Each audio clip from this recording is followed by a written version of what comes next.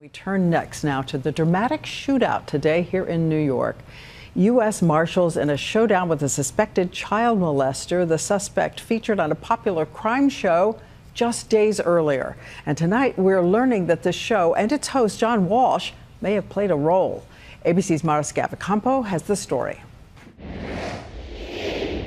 It was a gun battle in broad daylight. Two federal marshals and one New York City police detective shot at a local smoke shop while attempting to arrest this man, 32-year-old Charles Molester, wanted for molesting a 7-year-old boy. Molester fired upon the officers at very close range, and the officers returned fire. Those shots rang out just after 1 this afternoon here in one of the busiest and most popular neighborhoods in New York City. While the officers are expected to recover from their injuries, the suspect was killed.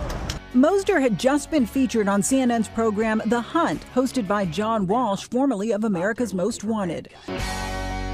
Authorities saying that broadcast led to hundreds of tips, one of which led them to Molester. On the run for 2 years, officers tracked him here all the way from Coronado, California, where he'd skipped bail. They had to deal with an incredibly difficult situation, split-second decisions. It's been a deadly year for officers on the front lines, 71 killed nationwide in 2014. And tonight, another reminder of dangers in the line of duty. Marshals, ABC News, New York.